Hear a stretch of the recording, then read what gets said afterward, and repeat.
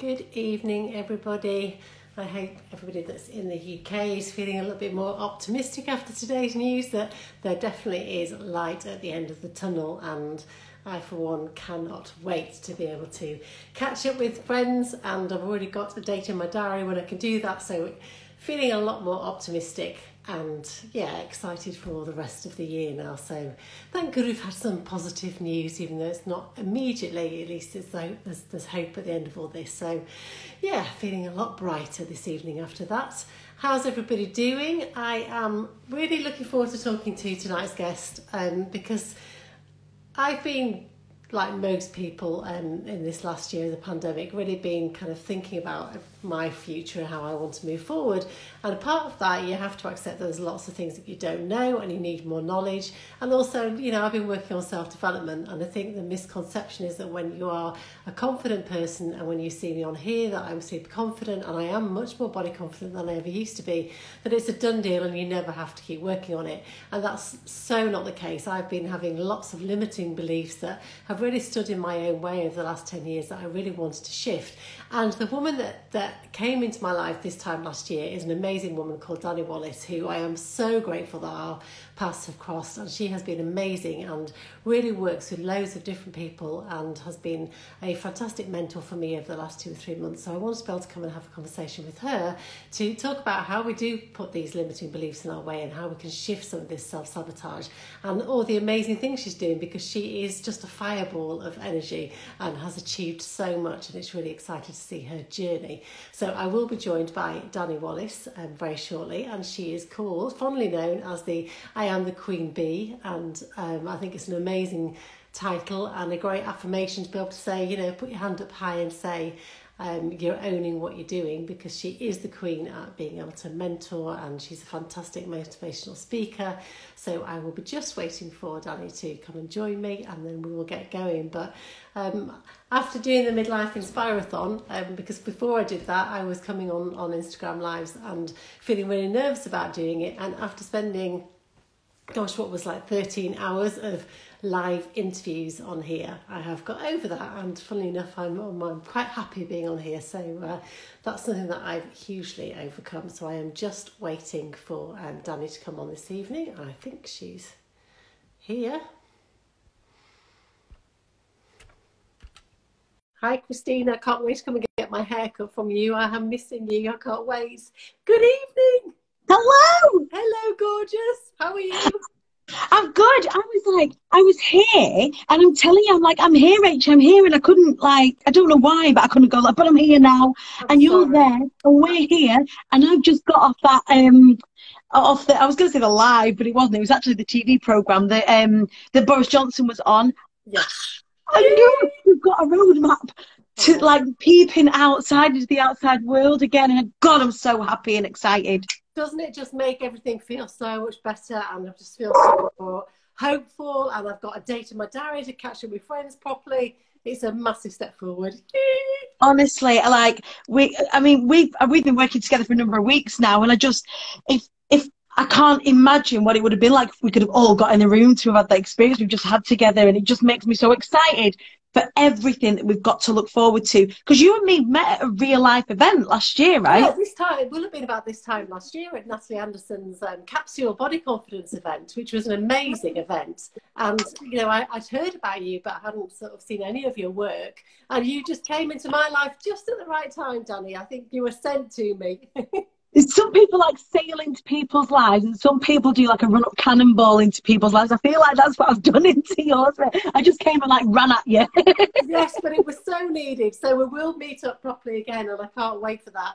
And actually, for people that don't know anything about you, Dani, how would you describe yourself?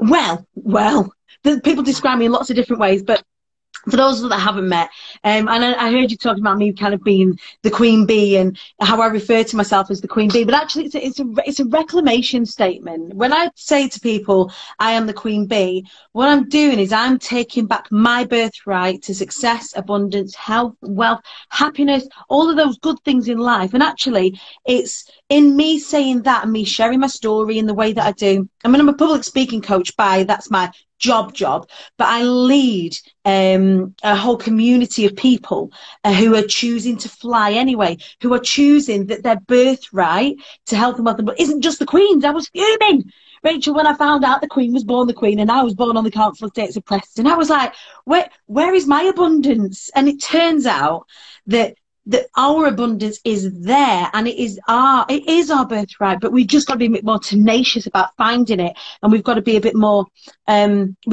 clever about reclaiming it. So when I say I am the Queen Bee, it's not me rocking up into a place going, hey, did I tell you that I was the best? Actually, it's me being okay with my confidence, and it's me being okay with who I am, and encouraging, and with my hand out to other people, helping other people do the same thing. And I'm so lucky that that is my business and I get to do that as my job.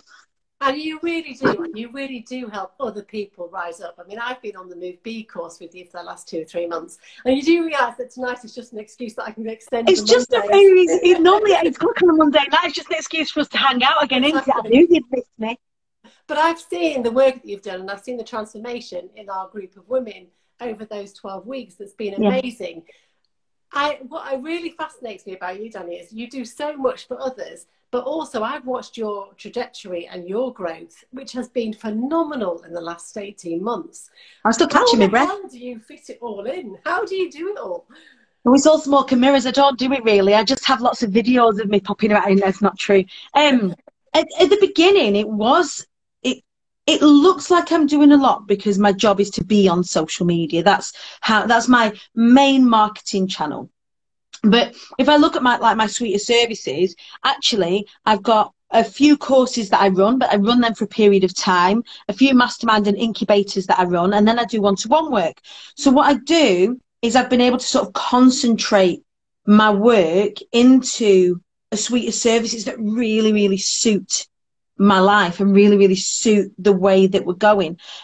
So I look after, if I say look after may not be the right word, I teach and mentor around overcoming self-sabotage and getting out of your own way, because that's a huge part of my story, is that I self-sabotaged for years, and it was only until I could get out of my own way that really I started to see any kind of success. And then the rising up was the helping people to articulate their business and mission message so that we can all create this massive impact together. If I look at you and the incredible work that you do, and around body confidence and owning yourself in your midlife, I just think it's really important. So my aim, my ambition in life is to help as many people share what it is inside them that is going to go and then help other people, and I get to be this amazing catalyst. So in terms of how do I do it, I'm a bit daft. I think it's probably the best description. I'm a bit silly, and also I love what I do so much, and I'm so invested in what I do that it doesn't feel like work half the time. So I can see that. I can see how you gain inspiration from other people that you work with, and that you really do care and that you're passionate about it. And it's been interesting. And one of the reasons why I wanted to, I've got lots of reasons why I wanted to talk to you tonight, but it's about sharing that fact that I've been working with you and investing in self-development, and that's what people are doing now. And it's so difficult sometimes for people to talk about because they feel like it's a failure to admit that you need some extra help and support. And it's so important because there's people like you out there that are doing amazing things that I've seen the transformation in myself in the last 3 months.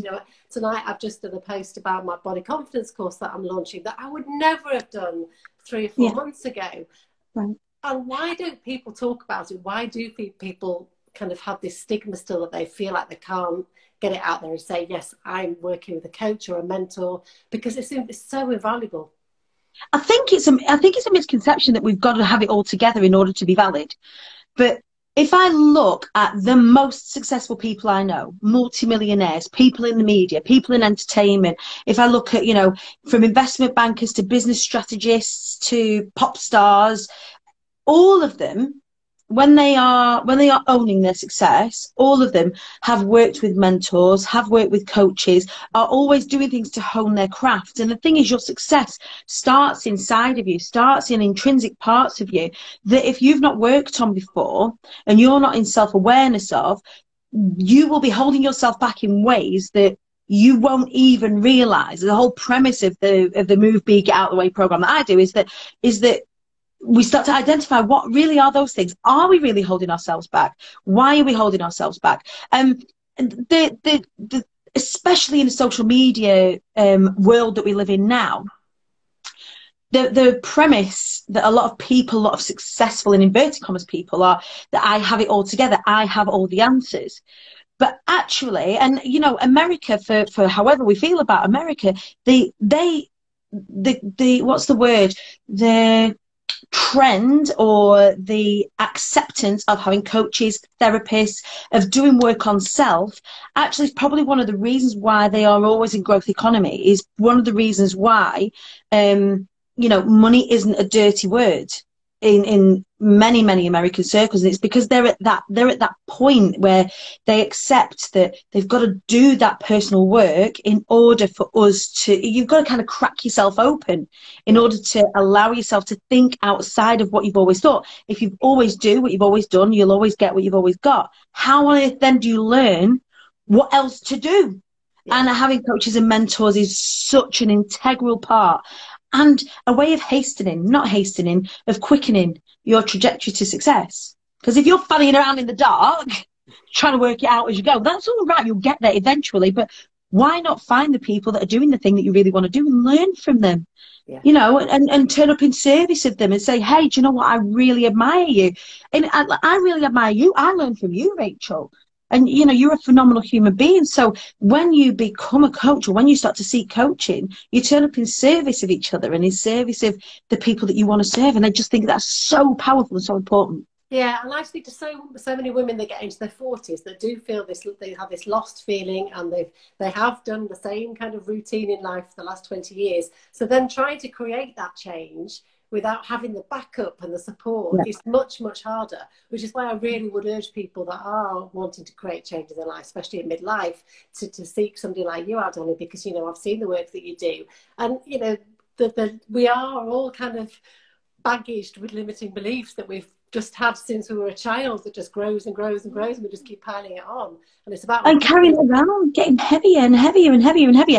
And also, there's this huge, ridiculous misconception that women, as they get older, and this, it happens for men as well, but it happens predominantly for women and for people who aren't straight men, that when we get older we get smaller, when we get older we should hide, when actually, I remember, again, women particularly, am I allowed to swear? Our tolerance for bullshit is less, our wisdom is more, we see things much more clearly, we have done so much external processing throughout all of our like teen years and 20, like who would go back and be 20 now for all the tea in China? No thank you. It's almost like there's this expectation on, you know, early 20s to late 20s to know your shit, to have your shit together, which is absolutely cool. But I don't know, including myself, I still felt like a teenager. I mean, I still feel like a teenager now, I'll be honest, but I still felt like a teenager in my 20s. I was still working life out. I still didn't know my place. And when we talk about confidence is a quiet knowledge and acceptance of yourself, unwavering knowledge and acceptance of yourself. And that in women gets stronger as they know themselves, as they get older, which is why more and more women, 35 plus, and I work with people right up until the 70s, like my oldest client is in the 70s, they become these powerful beings, like super duper fucking powerful. And it is an absolute travesty when I see, and again, one of the reasons why I do what I do, it's a travesty to see people starting to shrink. Oh, I'm in my 40s. I'm like, I'm 37. I'm heading into my 40s and I can't wait. I'm like, oh, I can't wait to know myself better. I can't wait to get even more out of my own way. I can't wait for all of the success and the abundance and incredible help that I get to give people that's in the future for me, because I'm not going to hide. And if I could just infect the world with a little bit more of that, and we allow ourselves to stand up and become bigger in our growth and in our age, then I think that's just makes for very, very powerful communities. And that's exactly what you're doing. And, you know, now I want to talk about the Be Inspired event, because, you know, normally you have this big annual Be Inspired event that people can go to live. And obviously with the virus, you've had to still managed to create what is going to be an epic event. So tell us all about it. So Be Inspired is like the kind of the jewel in my calendar. And what I do is I work with a number of people through the year on articulating their business and their mission message. And I always say mission message because nobody that I know is in business, whether they're in the service industry or product-based industry. Nobody is in business because they don't want to help people. They're in business because they want to help people. So what I do is I work with a number of people, and then at an event, a personal development event called Be Inspired, I invite them to come and speak on my stage, and we film it, and it's incredible. I invite my community to come along, and we share stories of inspiration, motivation, business strategy. We all sorts of different concepts, parenting. It is such a wide variety of people that come together for these events and do this learning together in this big like cacophony of awesome.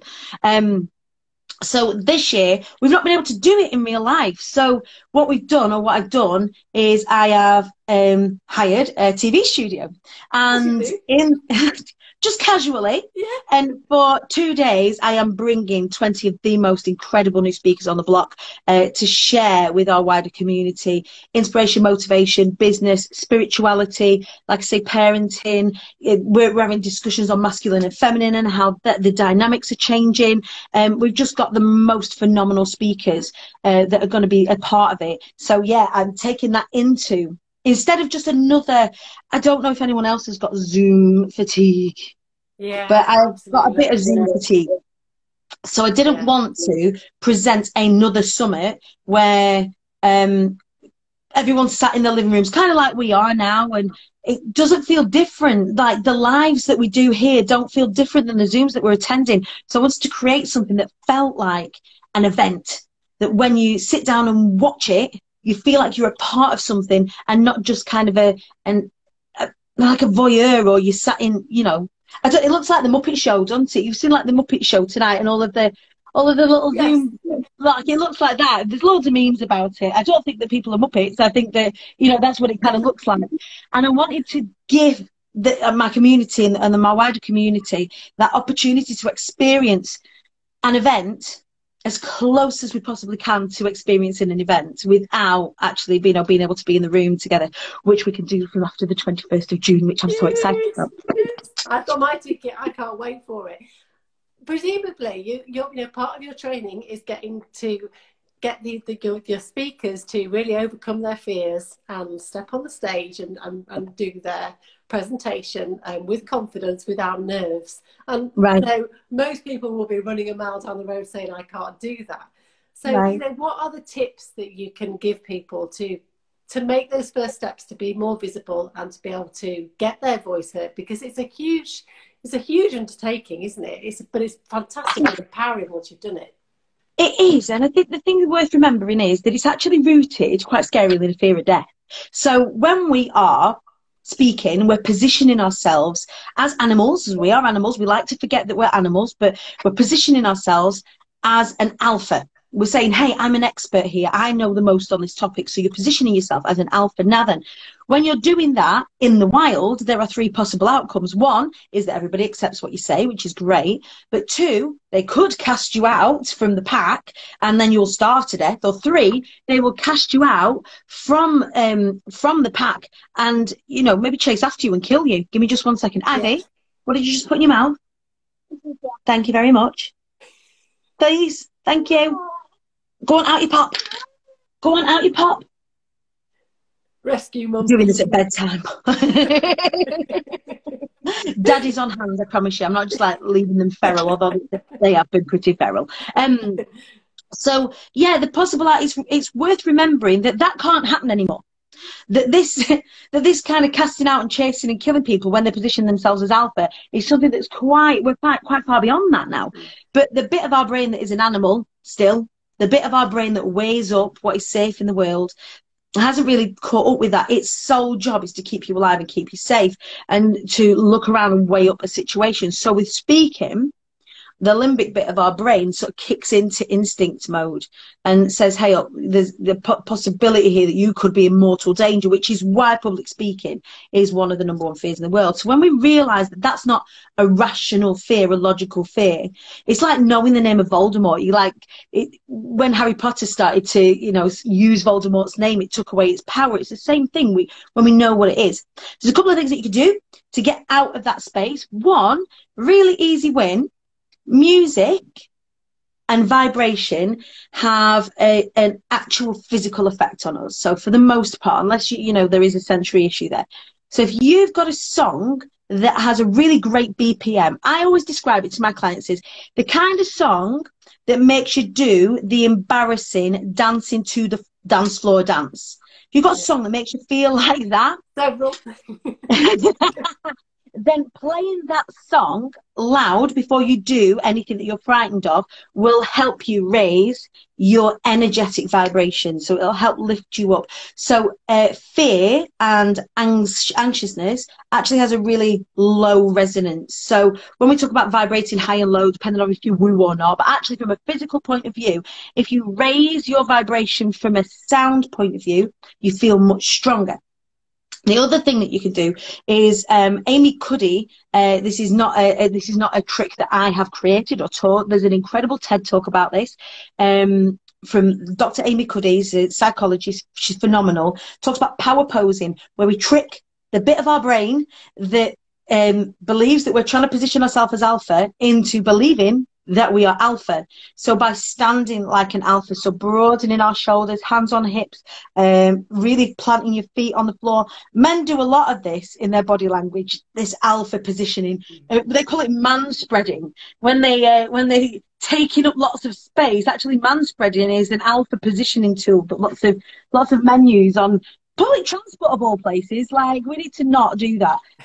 But I'm not now suggesting that we go into like meeting rooms or talks and suddenly start like man spreading all over the place, but actually really give some consideration to your body language. Because if you maintain a real strong body language before you do the thing you're frightened about, you actually trick your body into thinking that you're alpha. It triggers off the alpha hormones, testosterone. So when you feel scared and your adrenals fire off cortisol, the two can't live in the same space. So power posing before you do the thing that you're frightened of and listening to some banging music is actually some real quick wins before you hit up doing something that you're frightened about, like speaking on stage. So, that's one of the things I love about you as well, is that you give out so much information for free, because people are often really scared about approaching coaches and mentors because obviously they think, well, I can't afford it right now. But like right now, you're doing an amazing challenge on Facebook, which is a free event that people can join in and learn so much from. Yeah, win prizes. Like, I'm giving things away. And that's how I first started working with you, is to kind of dip my toe in the waters to see. So where can people find out about that? What are you doing this week? So this week we're doing the Move, Be, Get Out of the Way challenge, where we are challenging our own self-limiting behaviours. So what are the things that we do to get in our own way? Once we've identified them, then how the F do we stop that from happening? How do we then begin to take the steps forward into where we really want to be? So in the I, it's spelled IATQB. So it stands for I Am the Queen Bee. So it's an acronym. So the IATQB Hive on Facebook is my free group, and you can come on in there and you can catch up because all the videos are on the announcements. There is a live from this morning that will do like the teaching, and then there's a little accountability thread where I set a really small task, and it's dead easy to take part. It's a little reflective piece. So they think the live from this morning is about 45 minutes long, something like that, where we do some teaching and reflection, and then I set you a task.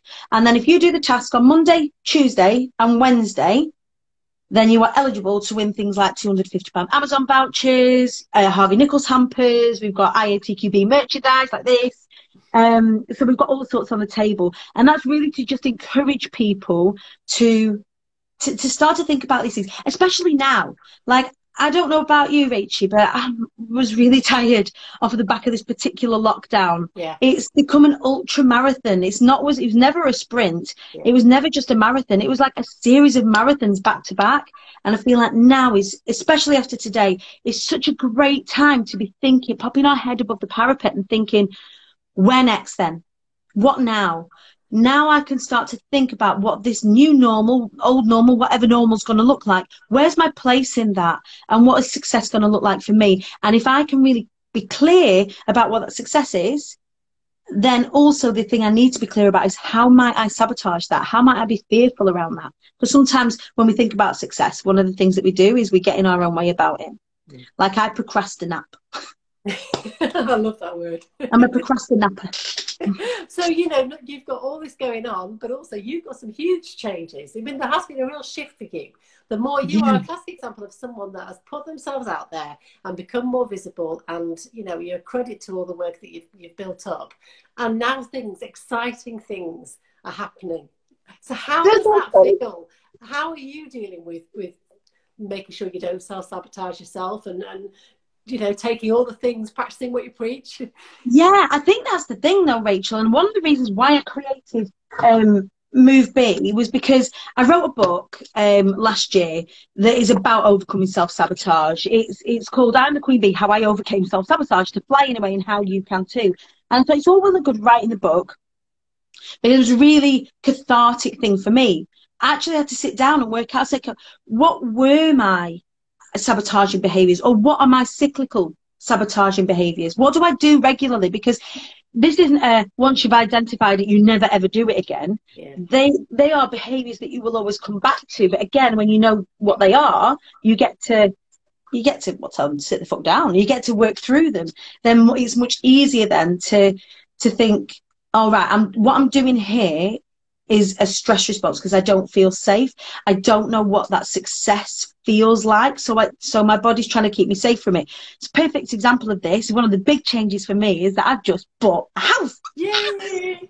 I'm so excited about that because 10 years ago I was homeless. So for me, I've stayed in the house that I live in on an estate that isn't the safest, in a house that is too small for us because I've been too scared to create a living space that really we deserve. And it was only when I started to realize that it was because I was too scared to look at the finances, to learn about the work that was involved, to actually dare to stand in the showroom and in the show home and go, actually I can do this. Yeah. And then realize that I'd not been making any of those moves out of fear for so long. And once I'd allowed myself to strip all that back, I was able to make the inroads in, and we move in on the 19th of March this year. That's so exciting. It's really, I drive out there every day. I embarrass myself in front of those builders, you know, Rachel. I drove out there today. I've got a doorstep today. Oh, brilliant! I've got a doorstep. It's a new build, so it's in every brick go on it. This bloody house, but I created it because I wanted to be able to check in with myself as well. So a lot of what I teach within my community, not necessarily my public speaking stuff, because I'm a speaker and that's, you know, I teach that skill from my time in corporate. But this is a really great way, selfishly, for me to check in with myself. So when you and I were going through Move B together, I'm sharing with you what my journey is at the same time as you guys. I'm constantly checking in, and I think that's a way that I'm able to lead from the front with this and to practice what I preach and to say, actually, no, I'm feeling it too. I know what this is like. I drank too much over the weekend because I thought that, you know, I was stressed out, and I was rewarding myself for having a really trying week. And actually that's really self-sabotatory, because if you think about, like, you've had a tough time, are you going to reward yourself by poisoning yourself? Like, what is that? So it's really, I go through this with everybody at the same time. So it's a real journey. It's a real, like, it's been an absolute love fest for us, hasn't it? It's like we've come out of this. Like, I think everybody in the group's like, oh no, what we're going to do on a Monday night now. Well, I've had a Monday night anyway. But equally, I've now got new friends and people that I've now connected with that I know that I would like to continue to support on their journey, and vice versa. So I think it's a win-win situation, because I've learned so much and I've progressed and I've started this journey now that I know I won't stop. But equally, I've kind of started to build another tribe around me, if you like, of supported, like-minded people, which is part of the whole process, isn't it? It is, it so is. And I think that doing that in safe spaces is really helpful. When you're trying to, we talk about tribe building, or we talk about, you know, surrounding yourself with the people that you aspire to be like, or, you know, if you surround yourself with 5 millionaires, then you'll be number 6. If you're surrounding yourself with 5 positive people, you'll be the 6th. So when you create safe spaces and when you enter safe spaces to do that growth work together, and some of that's shadow work, some of that's painful work, some of that's realizing things about yourself that you might not actually like very much. And when you can do that in safe spaces with people that are understanding that that is a safe space too, then you do come out of these things super close, because actually the people that you go through these experiences with, no one on the outside will really understand that until they've been through it. So whenever you go through any kind of mentorship or any kind of mastermind or anything where you're with a small group of people where you've shared in that way, you end up with best friends for life anyway. You end up with staunch supporters, because no one else understands your breakthroughs in the moment as well as what we all do when we're together. And I think that's the magical bit, I think, of MoveBee particularly. Yeah, definitely. So how can people find out about MoveBee again? So they can go to, so we've got the challenge this week, which is completely free to take part. You go to the IATQB Hive on Facebook, and you just go and join in. You can get more details about the challenge and what's involved by going to iamthequeenbee.co.uk/MoveBee challenge. And then we're going to open the doors again on Thursday to another cohort. Feels like I'm cheating on you, Rachel, Well, I know, honestly. So we're opening the doors to another cohort for MoveBee on Thursday. And you can get details of that whole package on iamthequeenbee.co.uk. And if you just go to packages, it'll be under MoveBee and all the details are there. I'll put the links on my stories as well. So Thank you. it's been a pleasure to catch up with you again. Thank you so much. I know. I'd love to do it again. I know, definitely. Yeah. And well, I know we're going to be keeping in touch, because I'm not letting you now. I'm not letting you go. We've got a lot to do. We've got a lot to do, Rachel. I know your journey has been phenomenal to be a part of, even in this small way. And I know you've got so many lovely, incredible, loyal, supportive followers, and they love and support and follow you because you are a phenomenal human being. So thank you for being a phenomenal human being, Rachel Peru. I love you very much. Love you too. Thank you so much. Speak soon. Thanks, Dani. Bye. Bye. Well, honestly, I have so much love for that woman, and I hope you really enjoyed Dani's energy. She is so genuine and authentic, and really just wants to help other people rise up. And her journey has been quite incredible. I did do a podcast interview with Dani as well last year, so I will share the links for that so you can go back and listen to her story. And her book is amazing. I've read that twice. So I am, as you can tell, a huge fan of Dani's work, but I just wanted to bring her on here and share some love for all the great things she's doing. I'll talk about self-development, because I think it's really important and part of everyone's journey. And, especially through this pandemic, it's definitely been something that I've really enjoyed, being able to spend that time on myself. So thank you so much for joining us all. It's been lovely to catch up with people, and I will be back next week for some more Monday motivation and inspiration. But yeah, nice to end the day on something inspiring and with a bit more hope for the future after today's news. So take care. Bye soon.